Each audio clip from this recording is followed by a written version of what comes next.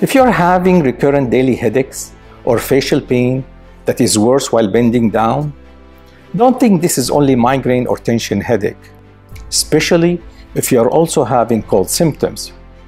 This might be sinus headache from a sinus infection or called acute sinusitis. My name is Dr. Amir. Acute sinusitis is inflammation in the lining of the nose and the sinuses.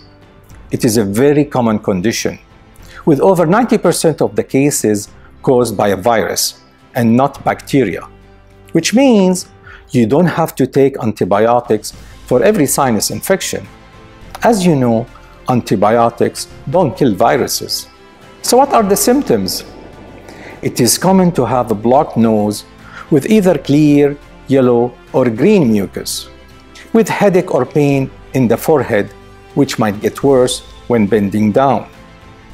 Sometimes there is ear pressure, fever, or loss of smell.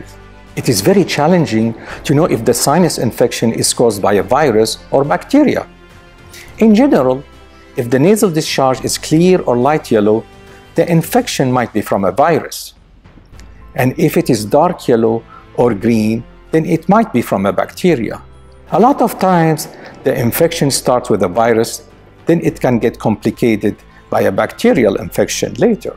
Also, it's very important to differentiate sinus infection from the common cold.